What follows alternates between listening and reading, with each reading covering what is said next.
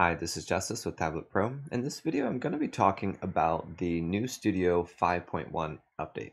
There's a bunch of new features, a couple of things that I've been really excited to finally get working for my own use case, and I'm sure you're going to be excited about them too. So the first thing that I'm going to be talking about is the improved auto switching.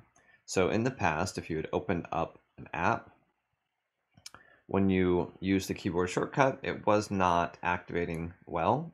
The keyboard shortcut is Win-Shift-Z. If the main window wasn't active, then it was just not seeing what to do, and it wasn't doing it. So here, you can see the keyboard shortcut is working very well. If we double click on the studio icon, it now does a much better job of switching to the correct one. And this is while auto switching is locked. If auto switching is on, then when you go back and forth in between apps, it should work even better than it did before. Now we've fixed the button that hides the taskbar. There's a new process to do this. It's not as pretty as the other one, but it does work. Now let's look at the feature I'm probably the most excited about. This has to do with the radio menu. There are now 2 radio menus. Now these are called radio menu A and B. In order to edit these, there's a quick shortcut.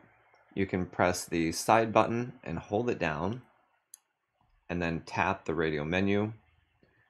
Notice there's a warning here because I have voice access up here at the top of the screen. I'm going to talk about this in a little bit.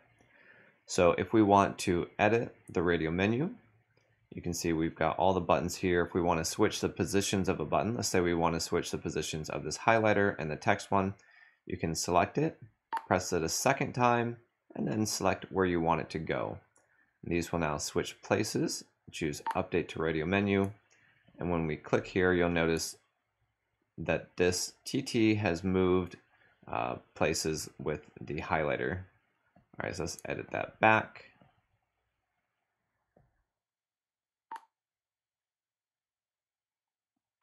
All right, there we have it. Now we have a handful of new improvements to the mini editor.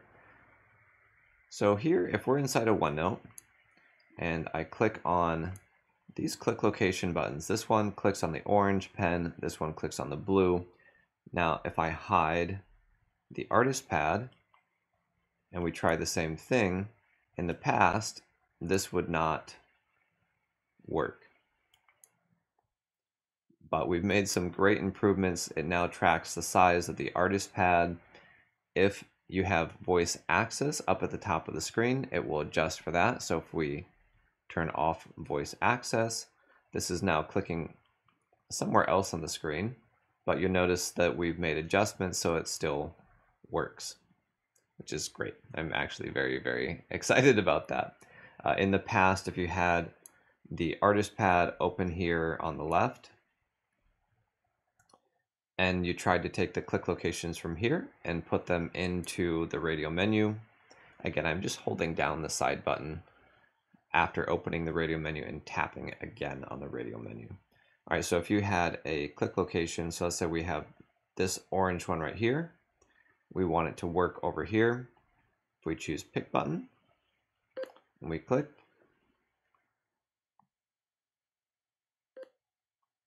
this would not have worked in the past. Now it pulls over the click locations information and makes some smart adjustments at the background. Now, something I'm very happy about is we've added support for Huion pens and for a couple other brands of pens that have not worked in the past. We've done this through a couple different options. So the first one I'm going to show you here. Let's go ahead and open up these settings for radio menu. We're going to turn on open radio menu with mouse right click. So here I can actually use my finger.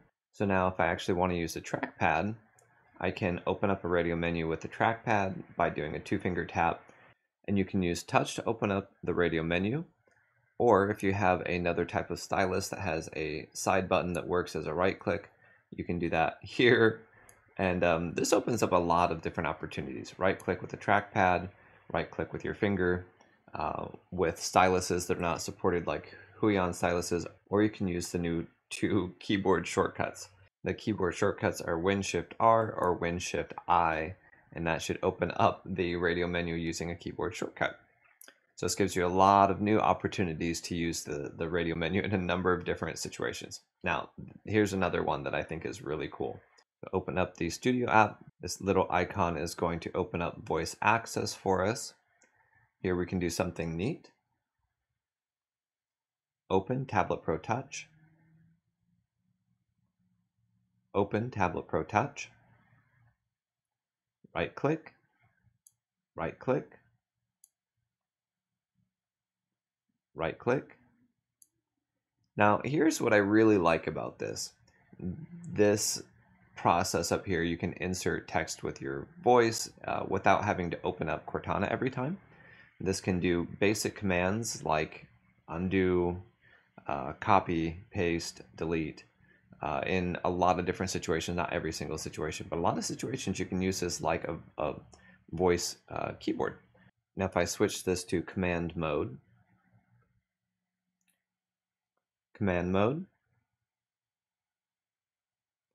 there's a lot that I can do. Notice I have 2 different Radial menus here. This one all yellow. These are our different panels.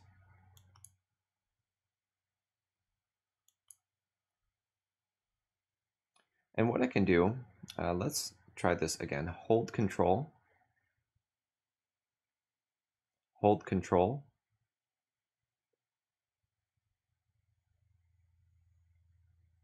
release control.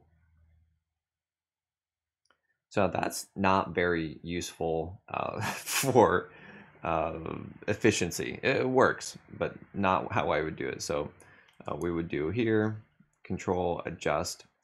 But then what I actually really like is being able to switch using voice commands here for the different paint modes. Press 4. Press 5. Press 1. Press 7. Press 8.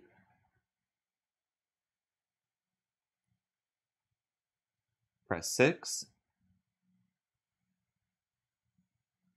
So you can see that this has a ton of functionality that can make using your tablet just far more powerful. So we're trying our best to integrate support for voice access. Now voice access you can use to trigger voice command functions. Default mode, website,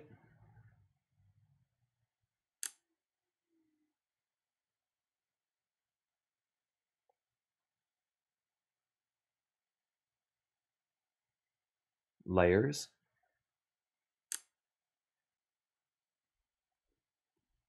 So there's a lot that you can do faster than we were able to do it in the past. So I'm very excited about the voice access function, how well it works. This is a Windows 11 feature, by the way.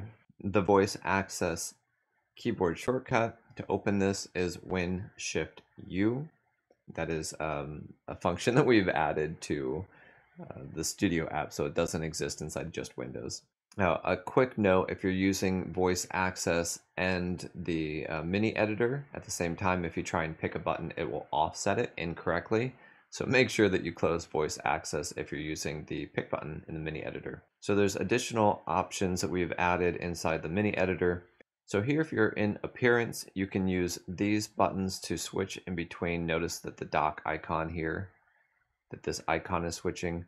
These colors are switching. So if you wanted to take one of these colors and apply it to another one, so say we want this white color, you can choose copy, go to the red, choose paste. This icon right here updates to the Radial menu. Now when you look at it, that icon has changed from red to white. So we got a 1-star review recently. It says amazing app, but too expensive. And I know that when I talked earlier about doing a subscription only model, I knew that people were going to be upset. However, I'd like to encourage any of you who really like the app that want to support its growth to help counterbalance this 1-star review by going to the App Store and rating us up if you feel like we're useful. 5-star rating useful, not perfect, but 5-star rating useful.